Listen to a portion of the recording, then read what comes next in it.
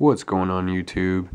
iProHacker here, and I haven't been making many videos lately, but I'm gonna start a new series type thing. I don't know, just kind of set of videos about cool things you can do, like this video with your Android device. So be sure to subscribe to my channel if you enjoy this video. So today I'm going to show you how you can display your Android screen onto your computer without downloading anything at all on your computer. This will work on Windows PC, Mac, Linux, any computer with a web browser will let you see your Android screen. So this is very easy.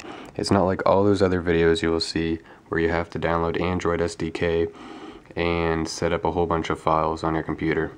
All you need to do on this is go into the Android market, search for an app called WebKey, WEBKEY, all one word. Now just install the first one that looks like this. And root required. You do need to be rooted for this. If you do not already have a rooted phone, just go check out a YouTube video on how to root whatever device you have, and it should not be too hard. And I don't know what's going on with my LED button here, but it seems to be going off. I don't have any messages, so I'll just ignore that for now. Hey, it came off. But like I said, this is very easy. Sorry about these lines. I don't know how to get rid of those, but I guess this camera just sucks. But this shouldn't take too long to download.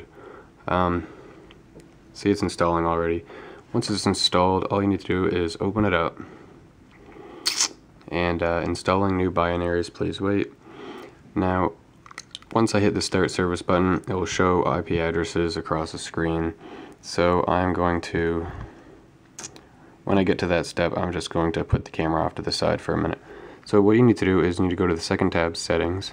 I'm just going to uncheck auto start service at boot. You don't need to do that. But what you want to click is user settings, which is right there. So you do need to start the service first. So I'll just put it off to the side.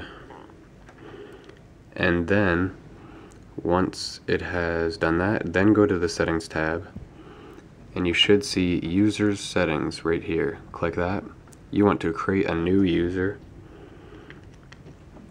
Now this, just create any kind of username and password. I'm just gonna put iProHacker. Password.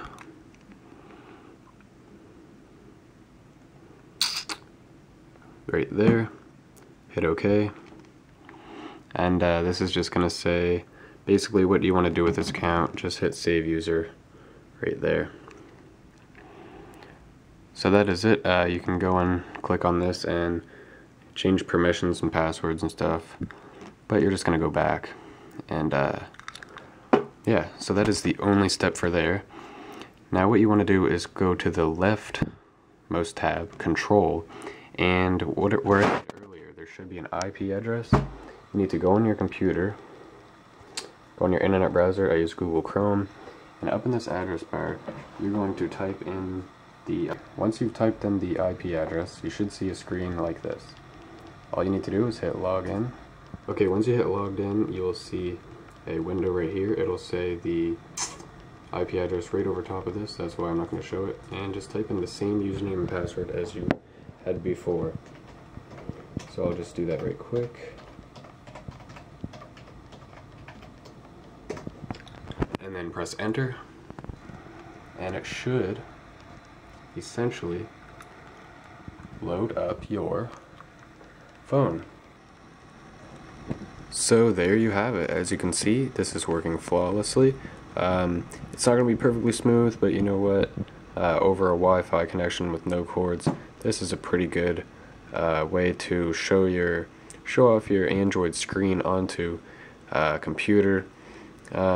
Fairly simple process. As you can see, no problems at all.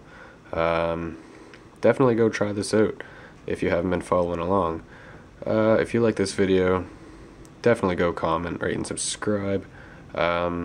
I'll be doing many more videos, even tonight I will be doing probably 2 or 3 more videos that are kind of as interesting as this one. So go check those out. Peace.